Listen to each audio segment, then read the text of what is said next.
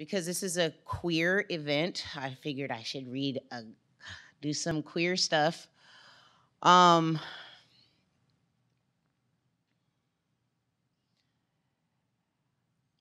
this poem was written for uh, those who have body image issues and the people that love them.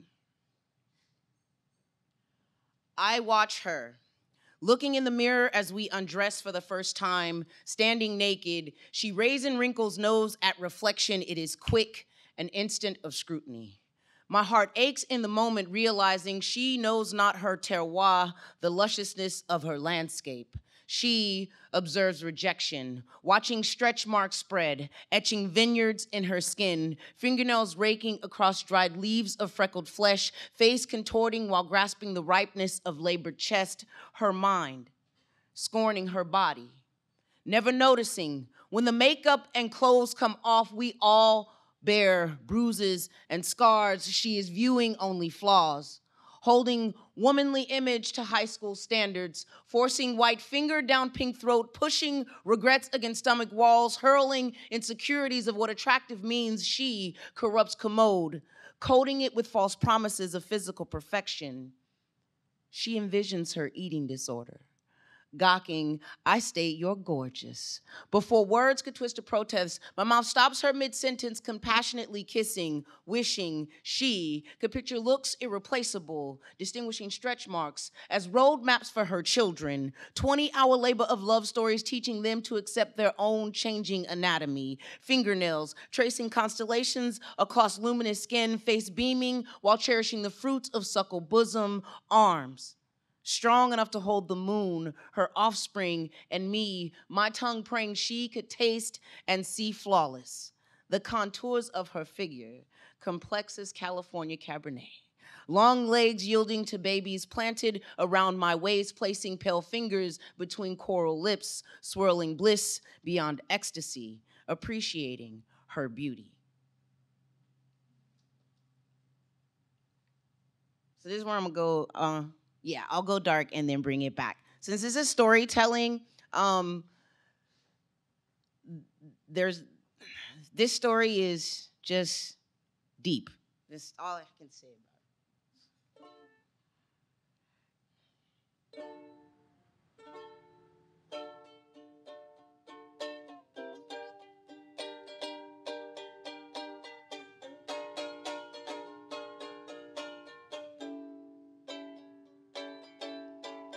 He left no time for regret, kept his dick wet with his same old safe bet.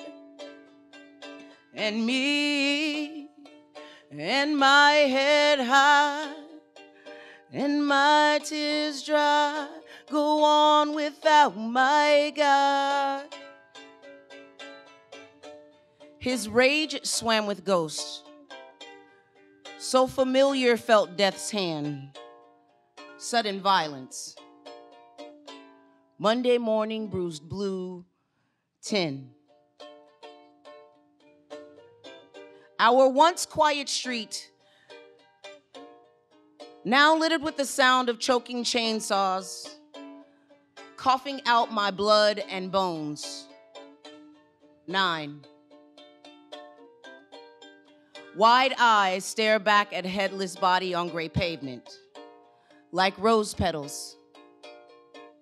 My confettied flesh sprinkles tattered green garments. 8. Neighbors hear only one thing.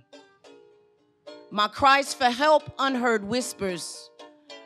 You, stop and call our second eldest daughter to tell her I will be roadkill. 7.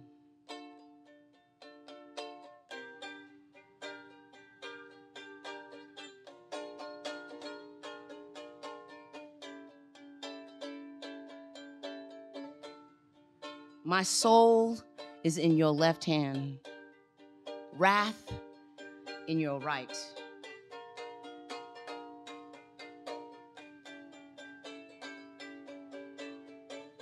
6.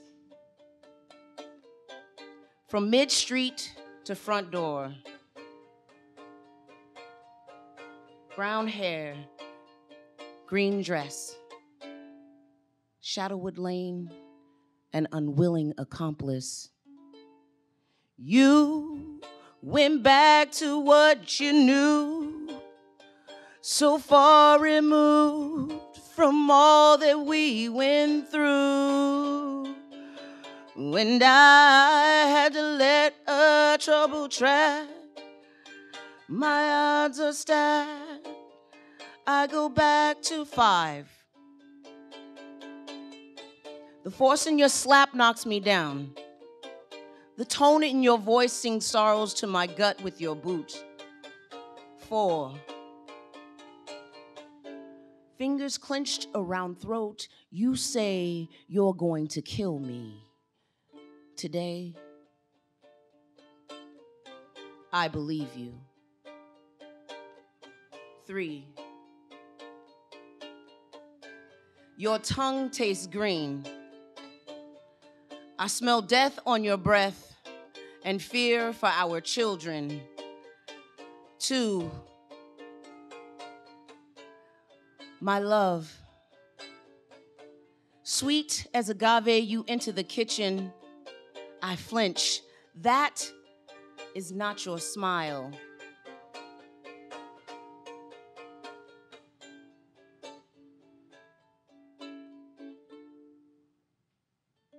2. Or 1.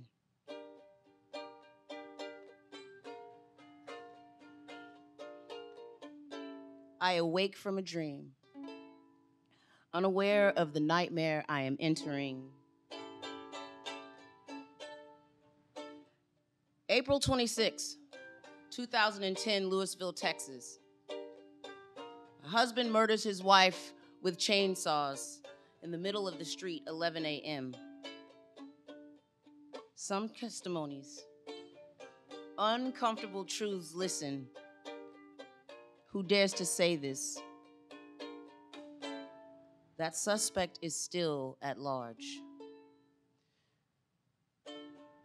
You only said goodbye with words. I died 100 times. You go back to her and I go back to. You only said goodbye with words. I died 100 times. You go back to her and I go back to black, black.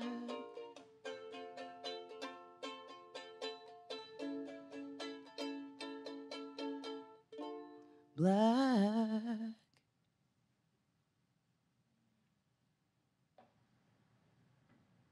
I promise I will bring you out of the dark. Flashback. Years before I was born, Dad had a habit that led Mom to have it. She escaped death in the process. The first time she felt an air bubble burst, it didn't stop the thirst. It was the one in her shoulder that won her over while Daddy stayed heroin soldier. Death. Pissed he'd missed Moms, decided to snuff out Pops, so he went to Fate so they could debate on what to do. Opening credits to My Birth, the movie. A poem starring Moms, Pops, Death, Fate, Destiny, and introducing me. Flash forward, late 1972, Death gets his bright idea. The next time this brother tells a lie, we gonna have his hide. This just so happens to be at the same time, on the eve of my conception, post-ejaculation, father declares to mother, you gonna have this baby. These 5 words caused a cosmic stir that would place me in the middle of, simply put, some bullshit. When the sperm poked through the egg, Daddy's words became truth. Death was enraged. This sets the stage for what will become the battle for my life. Foreshadow. It took Death 7 months to create the perfect setup. Mom's car jumped a curb, crashed into a fence, sent my body and umbilical cords in different directions. On the afternoon of September 21st, doctors feared the worst. The nurse screams, "We're losing the baby!" Cord of life around my neck, strangling me before my first breath. As my soul begins to lift, slow fade to black. I caught a glimpse of Fate and told her, "Hey, yo, this ain't my destiny." She said, Talk to death, not to me. Below, I see the doctors prepping my mom for cesarean section. That's when they performed it in the vertical direction. Blackout. Death slips in. Lights dim. Sins of the father passed on to the child, little one. Your daddy's a liar, and I will not allow you to be his truth. Truth be told, I'm surprised you made it this far. Far as I know, your daddy left you and your mama 3 months ago, so no need to try and live. Give up now, and I'll see that your mom makes it through. Zoom out. Through all Death's jaw-jacking, I was watching what was happening. With every contraction, the cord was getting tighter. Mom's was getting tired, and the doctors couldn't find a vein. Mom screams in pain, just save my baby! That's when I snapped. 360-degree camera rotation. I told Faye, yo, you tripping. Death is playing you. He knows the 5 words my daddy spoke are absolute truth. He may not be standing at my mother's side, but he didn't tell her a lie about me. Besides, I'm not just destined to be his word, I'm destined to keep his word. Reverse angle. Fate replies, you have no idea what you in for this life of yours. I think death is trying to do you a favor. No need for favors, fate. No matter what happens in my life, I am destined to be great. Great! Death huffs as the doctors begin to cut my mother's flesh. Split screen. That's when destiny steps in. She slaps the shit out of fate. They pull me from my mother's womb. She grabs death by his own reaper. They unwrap the cord from my neck. Destiny gives me a wink. Zoom in. My blue face turns pink, and I begin to breathe. End credits.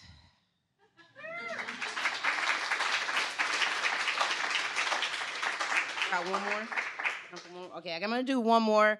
I think this is like one of my favoriteest poems I think I've ever written so far, because it's actually a story. It's actually a nice little children's story that gets urbanized and adulterized in an adult way. Not adulterized in that way, but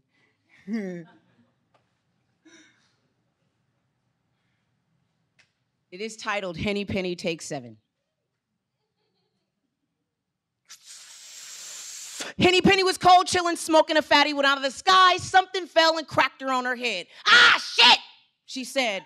The sky just fell and busted me on my dome. I gotta go tell the madam what's going on. So she started on her way to tell the madam the haps. As she hit the stroll, she saw good old Goosey Lucy. Fly, bird with knockout curves, check Henny Penny. Bitch, get your high ass off my block, look like your man done fucked you up. Nah, ho, I was smoking a fatty. You know, like this, when the sky fell and busted me on my dome, so I'm going to go tell the madam what's going on. Goosey Lucy shook her head. Her thought was, this bitch is tripping. She hit the joint and said, I'm going to go with you to see what the madam going to do. So Henny Penny and Goosey Lucy continued on their way to tell the madam the haps. Turkey Lurkey, the local drunk, was standing at the corner store when Henny Penny and Goosey Lucy stopped by for some sunflower seeds, papers, and beer. Where you two going? It's such a Turkey Lurkey hiccup. Henny Penny replied, well, I was smoking a fatty. You know, like this, when the sky fell and busted me on my dome, so I'm going to tell the madam what's going on. Turkey Lurkey laughed. You serious? You gonna tell madam that? His thought was, ooh, wait, this bitch gonna get slapped. He hit the joint and said, I'm gonna go see what the madam go. So Henny Penny, Goosey Lucy, and Turkey Lurkey continued on their way to tell the madam the haps. Now, the madam lived in the east, so they headed to the bus stop when out popped Cocky Locky, the local pimp, whose feathers got ruffled when he saw Goosey Lucy. Ho? Where you going? Strolls in the other direction. Henny Penny steps in. I was smoking a fatty. You know, like this, when the sky fell, busted me on my dome, so I'm going to tell the madam what's going on. These two decided to tack along.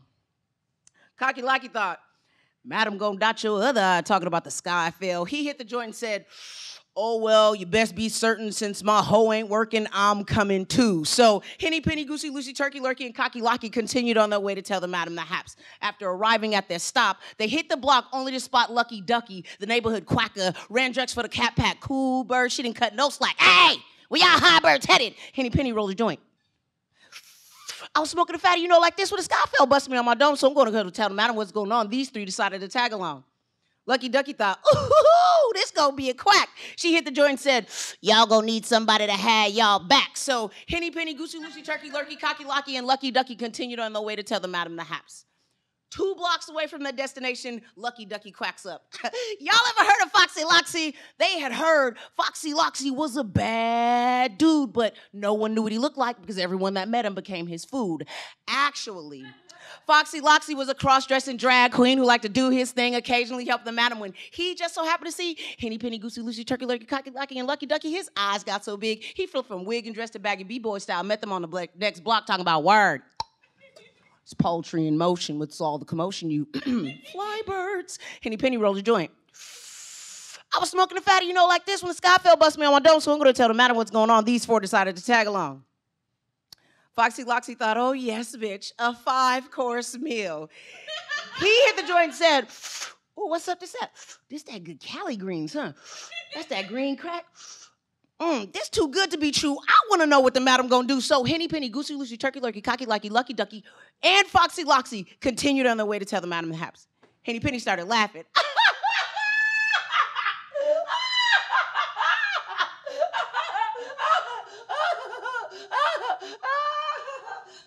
From the giggles, you see, she put the joint out and said, God damn, that's some good ass weed. SevanKelee, thank you very much.